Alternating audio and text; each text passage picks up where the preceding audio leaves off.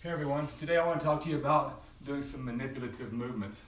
At TMA with the children, sometimes we work on lifting and carrying. So lifting and carrying is one of the four manipulative movements that we do. Lifting, carrying, throwing, and catching. Okay, today we're going to work on lapping. We're going to take this 50-pound boulder that I have and we're going to lap it and get it into different carrying positions, okay?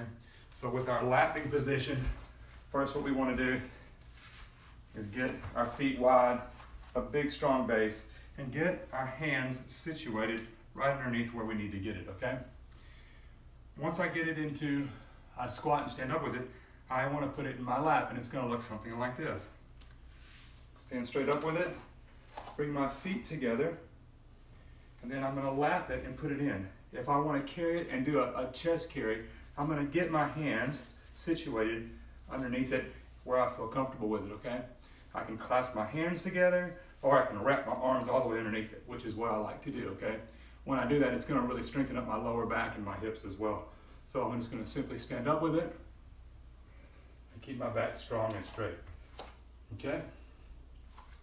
To come back down, I don't want to just drop it, so I'm going to come back, put it into my lap, get my hands situated.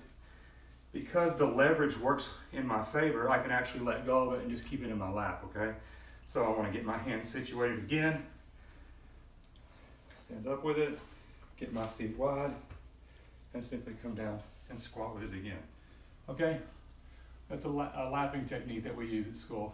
All right, y'all, try anything. You can use a sandbag, you can use a ball or something heavy, or maybe a bucket at home that you have in the garage, and put some things in it, okay? Y'all have fun with it today. Bye, y'all.